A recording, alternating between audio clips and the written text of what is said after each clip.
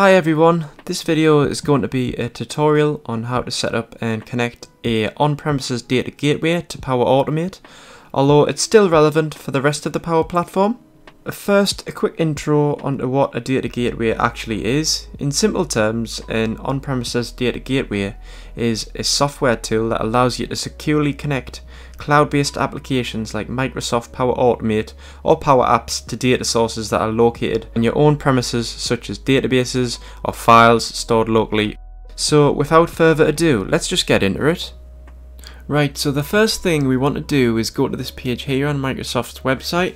I'll leave a link in the description for that. Then we want to click download standard gateway right here and just let that download, and once it's downloaded just run the file and you should see this screen right here. Right, so just accept the terms and click install and just wait for it to install.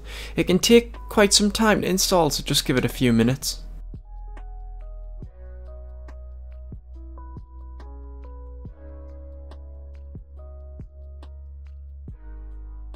Right, now you need to put your email in. Make sure you use the one linked to the Power Platform. So for me it will be my Microsoft developer account.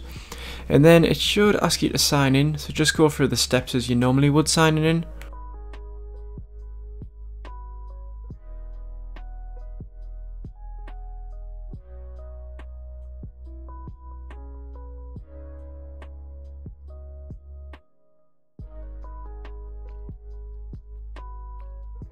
You want to register a new gateway to this computer. I'm just going to name my gateway Data Gateway 1 for simplicity. Now you want to put in an 8-digit code. Just make sure to keep note of this in case you need to ever recover your gateway. Now click configure and it should be complete and ready to use. Right, so there we go, your on-premise data gateway should be fully installed and configured. Now all we need to do is just see if we can test the connection. So I'm going to load up Power Automate. I'll be using the cloud and not the desktop application. We want to check that Power Automate has actually registered our connection. If you put the correct email address down, it should pick it up. So let's just go down to more, click discover all and navigate down to find data gateways.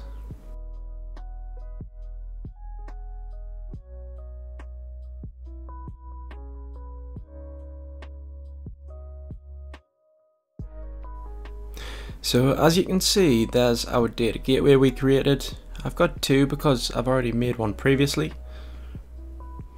Right, so let's test this connection. So go into My Flows, click New Flows, then we want to build an instant cloud flow. Let's name our flow Data Gateway Test.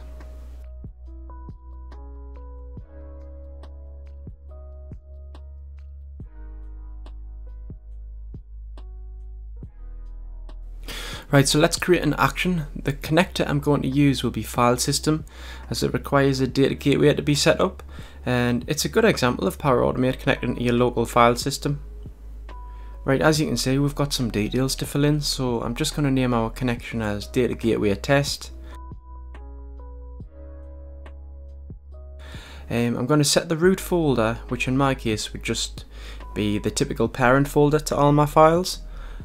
So these are just the files and the folders that I want the connection to access.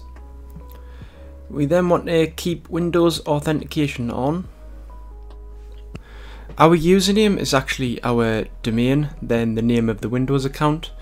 If you don't know what this is, what we can do is open command prompt, then type in who am I.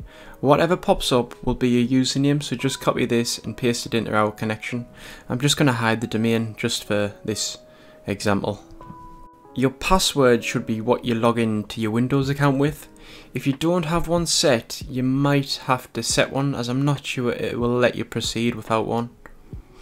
Our gateway will be the one we created, which was Data Gateway 1. So just click create. Right, now the moment of truth, does this actually work? If this isn't set up properly, you may get an error for this part, saying like your connection isn't set up, or you don't have access to these files. If it is set up correctly and you followed along, you should be able to see a list of your folders and files, and that means that the connection's working and the data gateway is configured correctly. So if you like this video, please do me a favour and just click like and subscribe, and just drop me a comment if anything didn't go correctly or you're struggling with anything, and I'll see if I can help you in that regard. Other than that, thanks for watching.